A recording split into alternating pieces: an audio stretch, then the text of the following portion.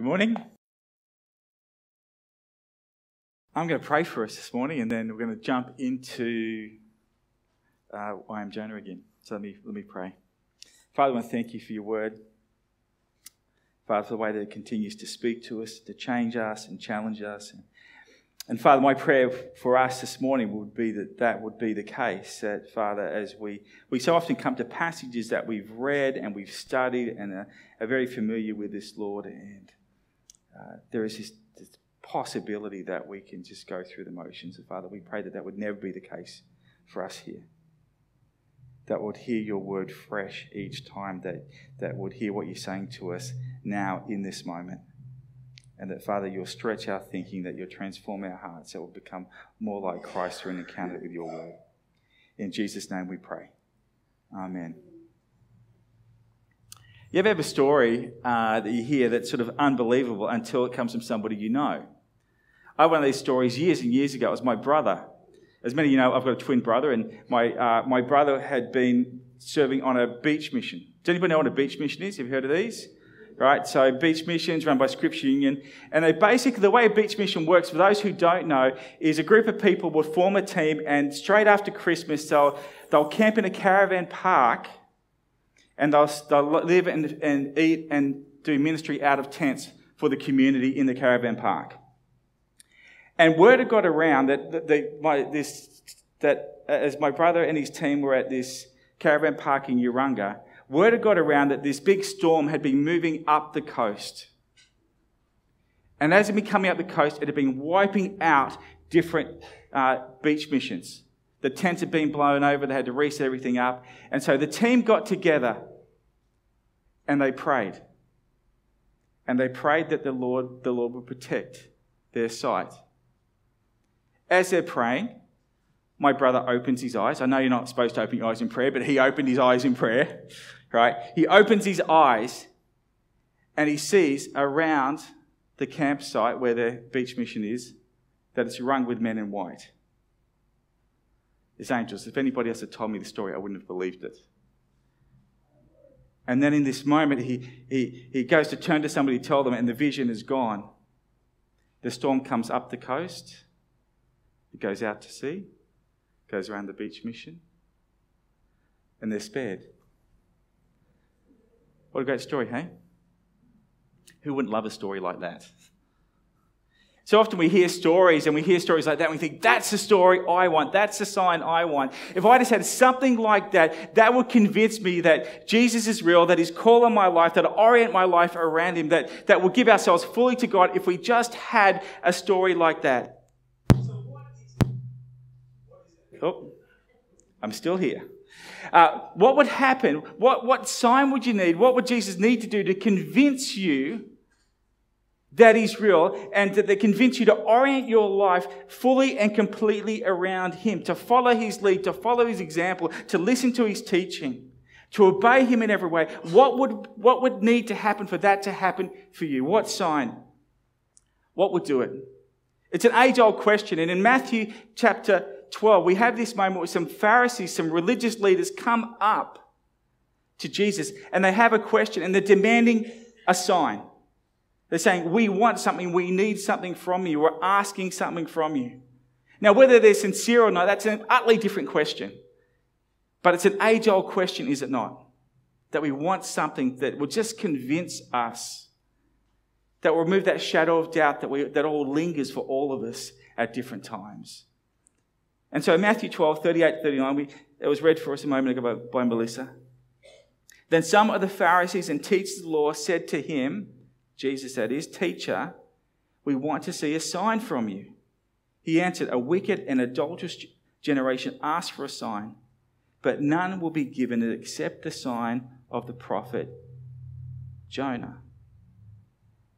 So what type of sign are you looking for? What would convince you to surrender your life to Him? So the Pharisees come and they're looking for a particular sign. They're asking for something. They're saying to Jesus, if you would do this, then we would follow you, obey you, be convinced of who you are and what you say. Because in Luke 11, when this same story is told, just before, they're actually saying it's by Satan or Satan, right? I was going to say it's too early in the morning. I don't have an excuse, do I? Because it's an hour later. But nevertheless, they're saying it's by the devil or Satan that Jesus is doing what he is doing. And so I'm not sure that they're going to be convinced about him. But nevertheless, they come to him and they don't want a run-of-the-mill miracle. They want something that's going to do it for them. And what does Jesus say? He doesn't say, hey, what do you need?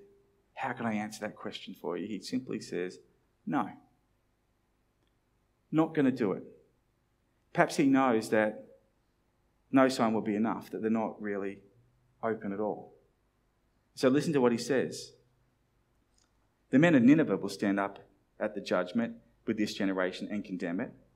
For they repented at the preaching of Jonah, and now something greater than Jonah is here. The queen of the south will rise at the judgment with this generation and condemn it, for she came from the ends of the earth to listen to Solomon's wisdom, and now something greater than Solomon is here.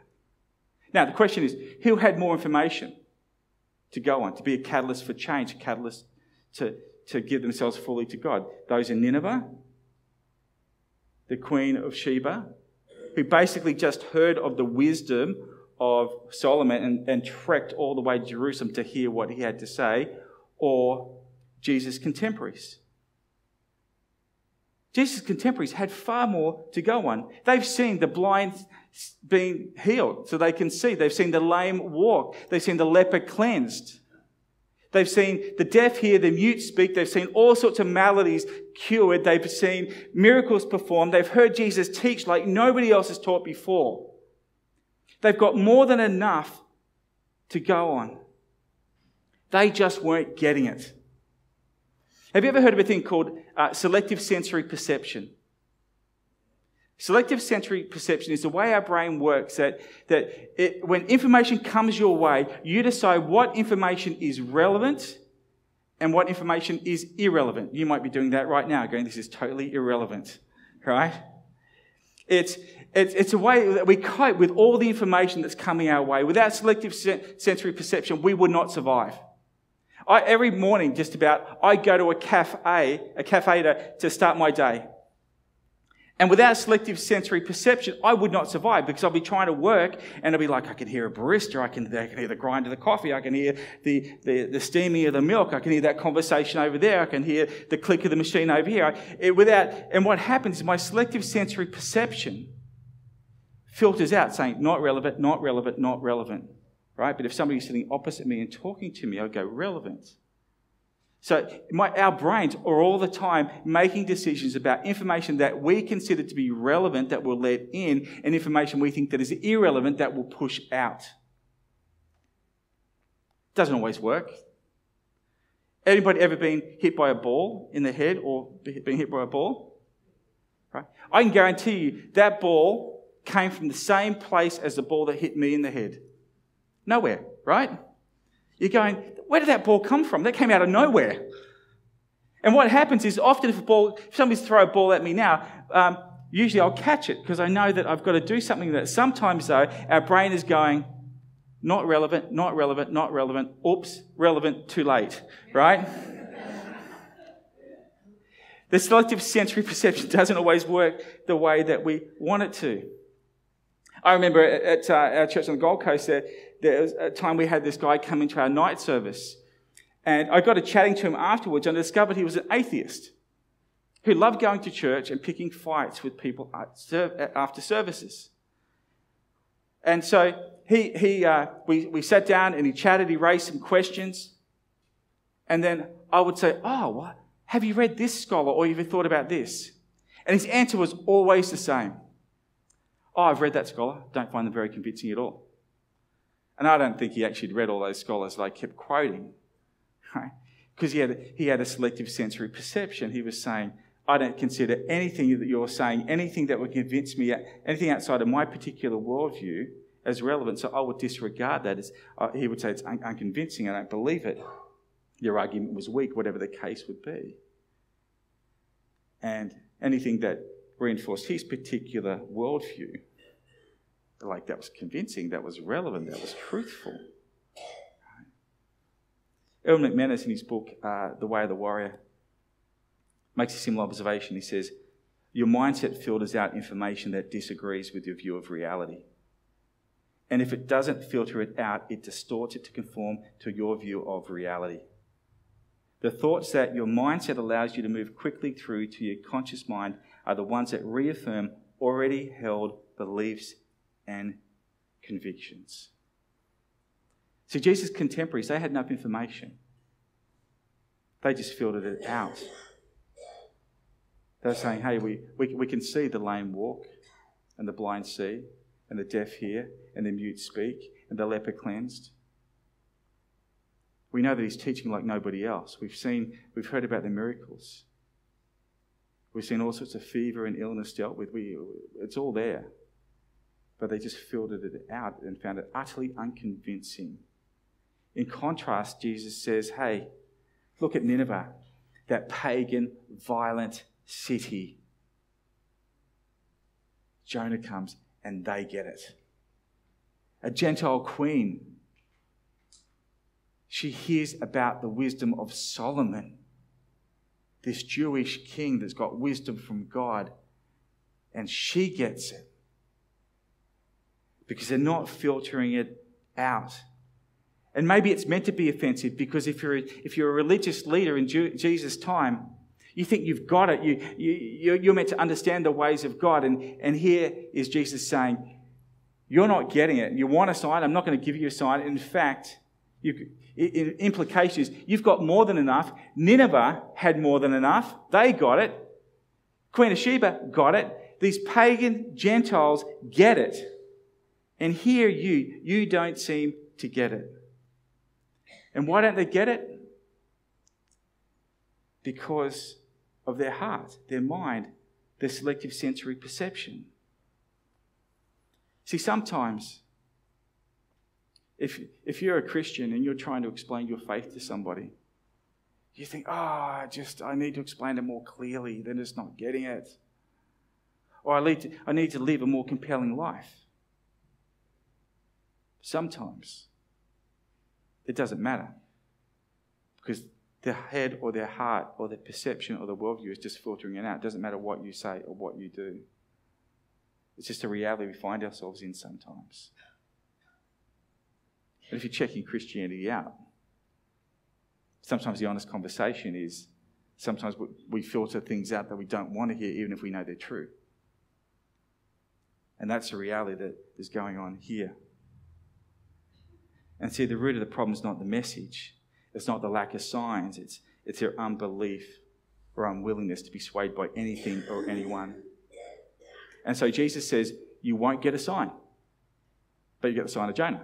Which sort of said, what is it, Jesus? Are they getting a sign or not getting a sign? And what he's saying is, you want a particular sign. You're asking me to perform for you, to tick a box. He said, I'm not going to do it. Because the reality is, you've got more than enough already. But there is going to be a sign. And you're going to have to deal with what this sign is. This sign is going to raise particular questions for you. And it's the sign of Jonah.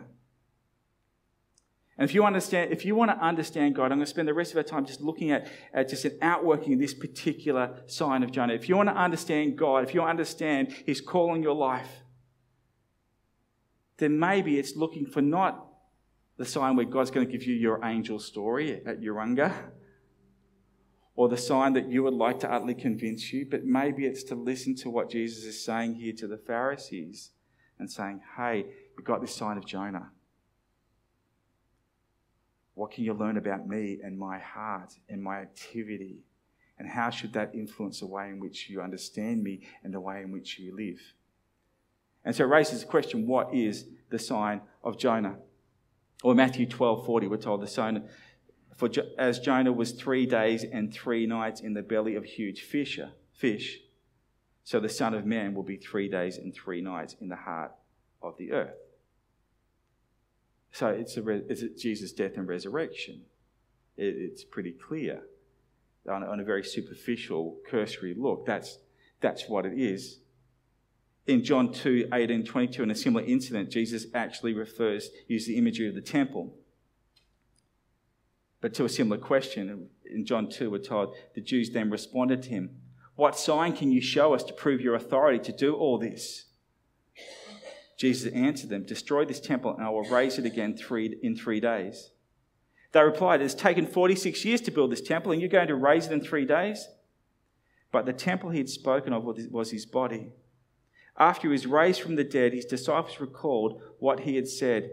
Then they believed the scripture and the words that Jesus had spoken.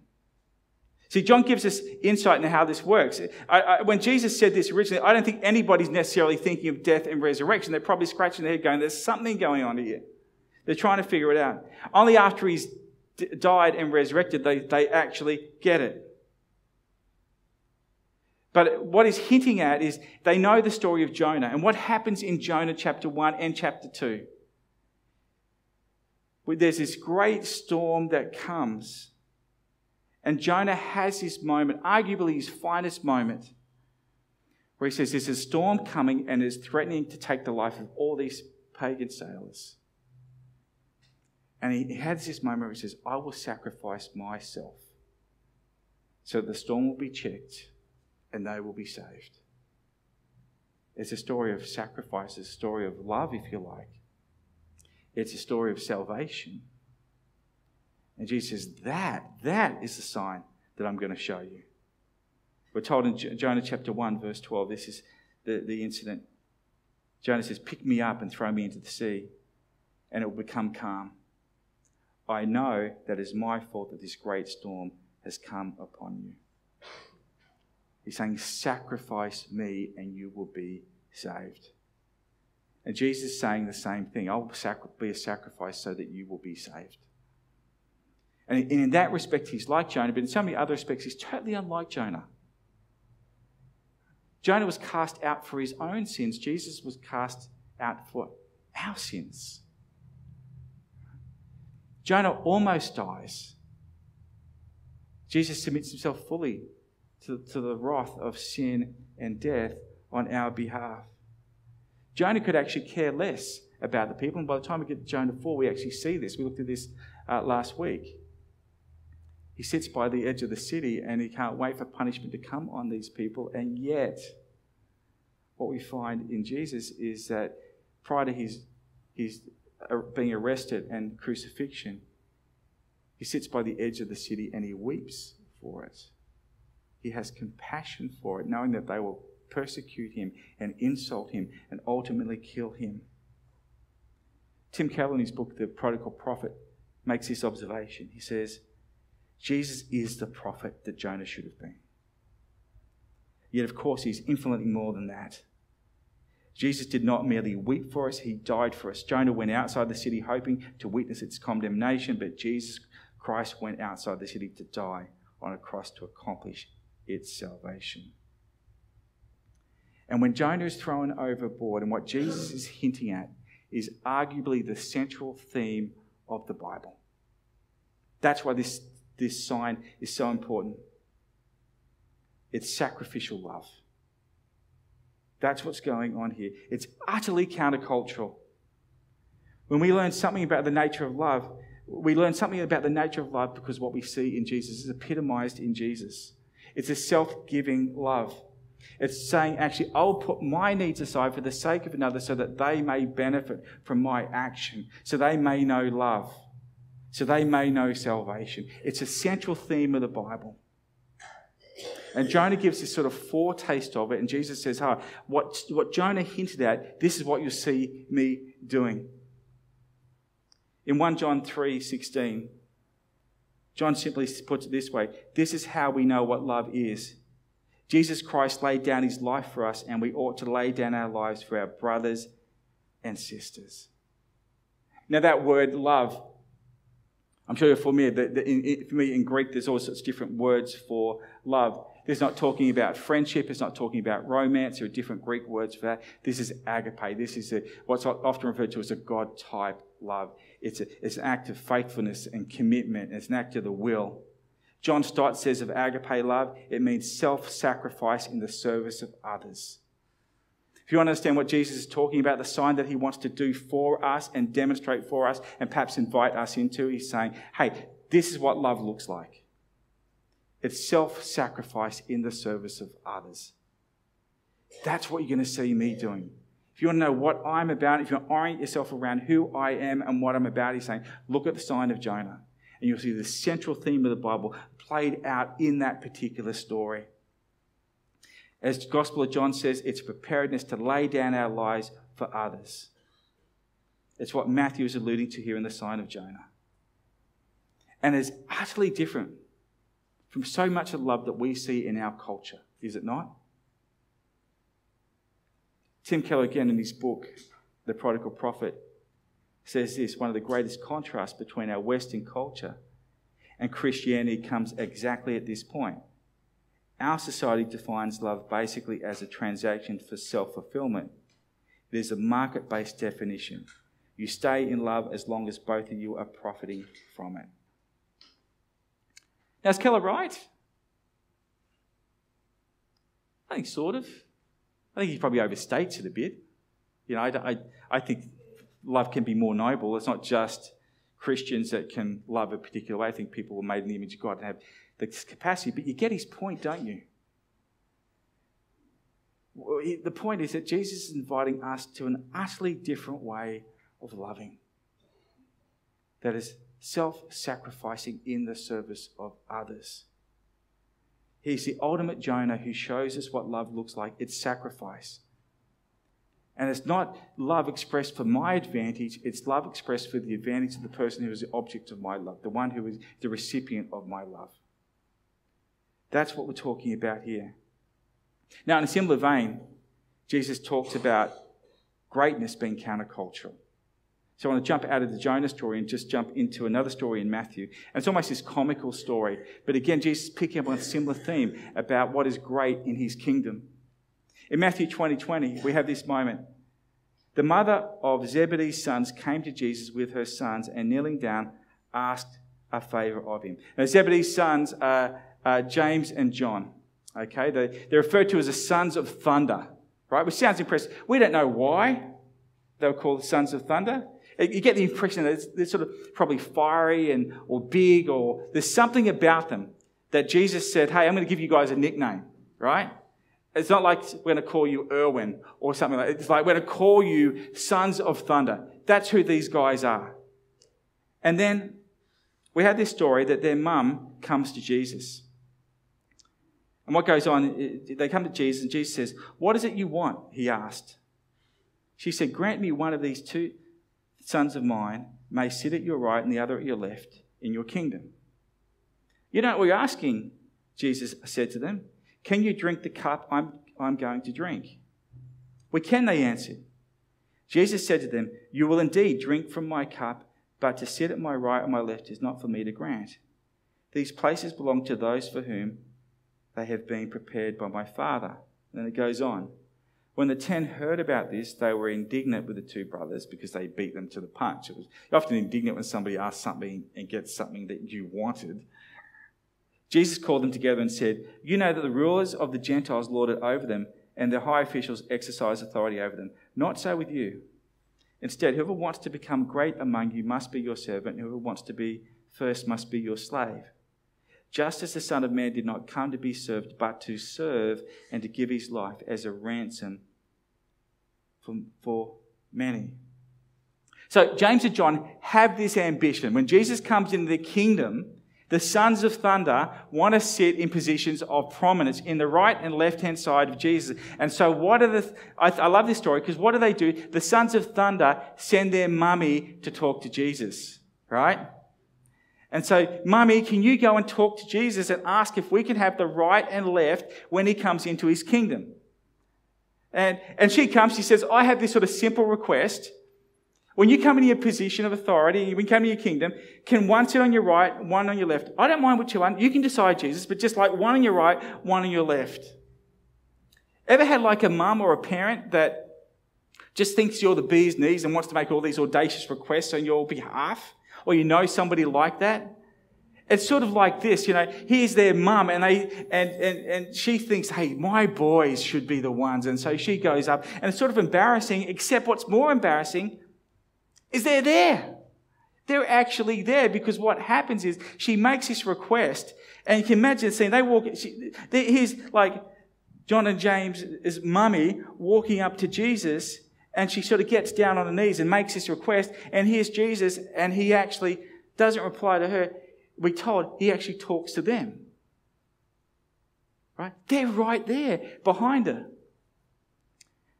And this is what he says. You don't know what you're asking. Can you drink the cup I'm going to drink? We can, they answered. Jesus said to them, you will indeed drink from my cup, but to sit at my right and left is not for me to grant. These places belong to those for whom they have been prepared by my Father. Do they know what they're asking? Yeah, of course they do. For them, they want positions of greatness. So when you come into your position, we want to be great in your kingdom. Now, what's really, really interesting, Jesus doesn't say, hey, stop the conversation about greatness. We shouldn't talk about greatness. That's the wrong conversation. He doesn't actually say that at all. Sometimes we read passages like this and we think Jesus is saying, don't aspire to be great. Don't aspire to do anything with your life. That's not how Jesus responds here. Listen to what he says. Whoever wants to become great among you must be your servant. He's not saying don't become great or don't aspire to be great. What he's not doing, though, he's not replacing greatness with servanthood. Sometimes we think greatness and servanthood are polar opposites. It's not what he's saying at all. He's saying, what's great for me in my kingdom? You achieve greatness through servanthood. That's how this works. Jesus is saying greatness is not found in your fame or your position, but it's found in being a servant. It's not found in the applause of others. It's not found in your fame. It's not found in your position. It's found in what you do for others. That's what greatness, being a servant. You don't become great because of what you do for yourself. You become grateful because of what you do for others. That's how Jesus answers this question. It's utterly countercultural. What's a servant? A servant surely is someone who engages in self-giving, self-sacrificial love in the service of others. It's a central theme of the Bible. When they ask about what is great, Jesus said, this is what's great. One of my heroes is my grandfather, Gordon Leslie Nay. Yesterday was the 3rd anniversary of his passing. And I can say, unashamedly, my grandfather had a great life. And he had a good life until 50-ish, but then he had a great life after 50. And the reason was this. Around about the age of 50, he'd done fairly well in business. He was, I think, a general manager of a steelworks. And his daughters had grown up, and he decided that he would have a crack at running a lighting business. So he gave up, got his savings, started a business, moved here to the Northern Beaches, started a lighting business. And it went off. And he made a lot of money over the next several years of his life. But that's not what made his life great, because there are plenty of people on the Northern Beaches who have plenty of money who do not live great lives. What made his life great was this. Last year was my grandmother's funeral. And I was standing outside St. Kieran's down at Manly Vale. And this man walked up to me. And he said, I want to introduce myself. I'm from the Rural Fire Service. And I can't remember which district it was. And he said, I couldn't make your grandfather's funeral, but I wanted to come today.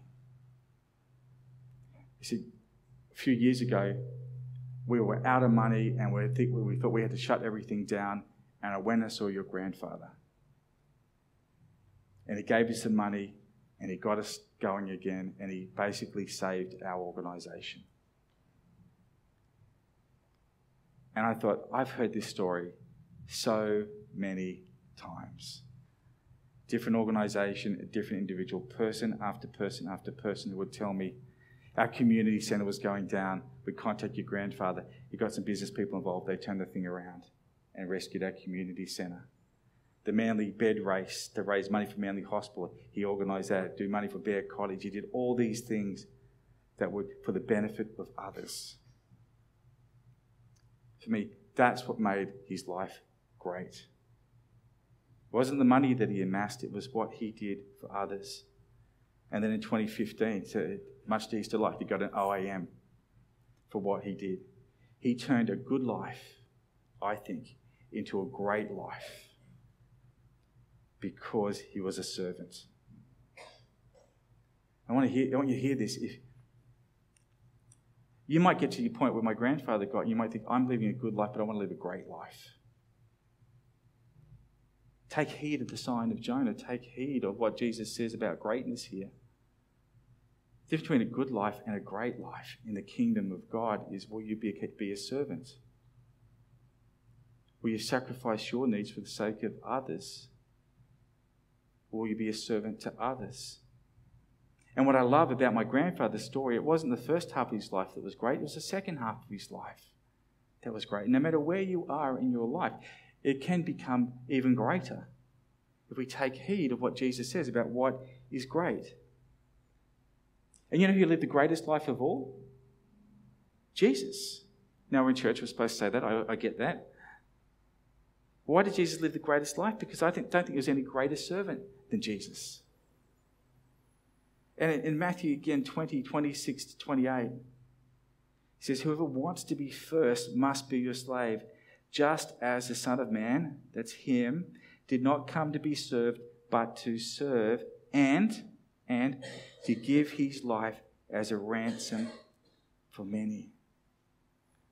There's no greater servant than Jesus. There's nobody made a greater sacrifice than Jesus. It's a central theme of the Bible. Greatness is marked by sacrificial love. That's the benchmark. If you want to live a great life, you need to choose and serve the way that Jesus did. And I think this sign of Jonah is more than just a benchmark, though. If we just think this is just a benchmark, then we miss the point. It's not just inviting us to live like Jesus, to look at his example, his supreme example of sacrificial, self-giving love, but also to understand what it is that he's done for us. In Matthew 12:40, we're told, for just as Jonah was 3 days and 3 nights in the belly of a huge fish, so the Son of Man will be 3 days and 3 nights in the heart of the earth. That's a sign of Jonah, right? Not simply to move us from a life of sacrifice to servanthood, but to awaken us to the reality that Jesus is the ultimate Jonah. He wasn't just thrown into the sea to save a few sailors. Jesus actually threw himself into death so he would save us from a greater peril. He was thrown into the ultimate storm of divine wrath for sin and death to save us from them. And that's what we remember when we actually do what we're about to do now, when we do communion. We're actually going to roll straight into communion today. Because communion is about what God did for us. This is a sign of Jonah. The one who would sacrifice himself in self-giving love to rescue us. See, the sign of Jonah is not just the great example. It's the great exchange, where he exchanges himself for us. And so we're told that on the night that he's betrayed, in Matthew 26, while they were eating, Jesus took bread, and when he'd given thanks, he broke it and gave it to his disciples. Take and eat, this is my body. Then he took a cup, and when he'd given thanks, he gave it to them, saying, drink it from it, all of you. This is my blood of the covenant, which is poured out for many for the forgiveness of sins. See, Jesus is the one who knows the storms that we endure, and it's the story of the God who came into our storms, into our pain, and offered himself as a substitution for us so that we can have life. And I reckon if you get that, it should humble you and it should inspire you. That's what the sign of Jonah ought to do. It's what communion reminds us of. It should humble us and recognize that, hey, he did for us what we could not do for ourselves. He lived the life and then he sacrificed himself. He threw himself into our storm, into our pain, so that we might be rescued. because we couldn't do it. We couldn't check that storm in and of ourselves. Only He could check the storm that we find ourselves in. But it should also inspire us to say, that's a great life. That's a life that I want to live. I want to be a servant. I want to be known by that self-sacrificing, self-giving love in the service of others. That's what I aspire to. Just pray for us. And as I do, just reflect on the sign of Jonah. That God, your life can become a great life, not just a good life. Jesus has done enough to convince you of who He is. He's shown you what God is like, and He invites you to go and to live likewise. To live a life of sacrificial, self-giving love, to live a life of a servant. And not just live good lives, but to live great lives. Let me pray for us, Father. This week, in whatever context we find ourselves, give us the opportunity to start to be servants. To express your love to people in very practical, tangible ways, in word and in deed.